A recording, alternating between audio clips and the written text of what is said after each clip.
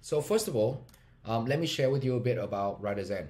So essentially, our team in WriterZen started out as a digital SEO content agency for about 7 years, and we were working on a hardcore big project, and we have to use several tools to do that. And there's a few observation and a few lesson we see as we were working as we were working as an SEO agency. And the first observation is SEO is going to change dramatically in the next 5 years. And it changed because simply of the fact that Google is getting smarter every day, right? So back in the day, Google used a lot of different signal to determine whether or not your website should rank, because deciding on what website rank means that Google understand the intent of your website, so that it can match that intent to the right and corresponding keyword people search, correct? So as Google gets smarter, things that are technical signal before, like backlinks, like your the referral links, all the social signals and all that stuff, slowly get a lot more less and less important, simply because now when a bot go into your content, they can actually detect and understand the context and meaning of what you're trying to write. Google was not able to do that before.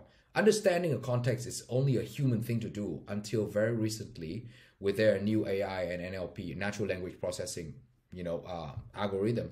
Their bot was able to go in there and understand exactly what you're trying to write. That's partially shown by the fact that back in the day, you can simply rank a website by just putting a bunch of backlinks in your website, or you just throw a bunch of keywords. And Google bot would get confused and think that, oh wow, this website has so many of this keyword and have a lot of backlinks. I'm gonna rank this on the top because that's what users want. That no longer the case now. And going forward, it's continued to get worse. So if Google gets smarter every day, what's left for you? What makes your website better than the other competitors? And the only thing that is better is actually two things. The way you organize your information in your website, so that when a Google bot going, they know and they believe that you are the expert in the subject that you try to rank, your organization and your topic that you chose.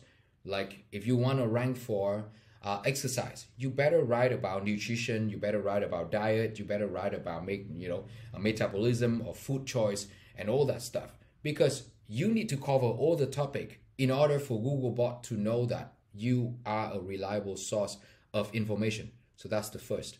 The second thing is the value and the quality of the content that you write. It is no longer the case where you just simply go up and then write a 500 words and then leave it there and hoping that it to rank. Your content, whatever it is, has to give meaning and quality and value for the end users, because Google can test that easily. So we have a lot of cases where we would try to do SEO for a certain website, and then there will be a moment where our keyword would jump from rank 50 suddenly to rank 1. And I was like, wow, this is great. We are now finally getting to rank first, and we show it to the clients. But in just 2 weeks, it dropped back down to 40. And only later on I understand that the moment Google show your keyword into the top, that's the period of Google trying to test your website. So they test in what way? The moment you get to the top, right away there will be a footfalls of organic traffic get to your content. And Google will start measuring how long does that users or the traffic engage with your content. How long do they stay on there? Do they actually read the whole thing? Do they interact with it? Do they interact with any link, an internal link that you set in there? When they were reading through, do they see any other related article that they find interesting enough for them to click on? So Google, when they measure all that stuff, they create a filter. And the moment you don't pass that filter, meaning that user go in there and they don't find your content valuable, they get out in like 30 seconds, meaning they don't even read anything. After only a week or so, your content will fall. So you see a lot of users who use or try to do SEO, you think of SEO as such a short-term project, right? You think that, oh, it's just rank this keyword, that's it for SEO, and that's could be no, this like could not be further from the truth, right? It's SEO is all about long-lasting, sustainable result, because you want to be there for a long run, because it will eventually bring you organic traffic time over time, and that organic traffic will turn out into your converted users, people who pay for you. So that to us is the future of inbound marketing, future of SEO. And because it's all come back to content and the quality of it, we decide to create WriterZen. And WriterZen, unlike many other tools who sell you purely features, one single feature like keyword research or content writing or AI writing or topic, finding topics, we integrate the entire workflow into one, because that's what SEO is. SEO is a series of steps that you follow. It's not one thing you do good. Like, oh, I'm just gonna do this amazing keyword research and I'm gonna find all these keywords and then I'm gonna rank for them. It doesn't work that way. It starts with optimizing your own page, making sure that your website is clean, nice, organized, all the information is neatly put in orders, all the topic, and then it go into the topic that you choose. What is your main topic? What is your subtopic that support that main topic? What are all the keywords under each of these topics that you cover?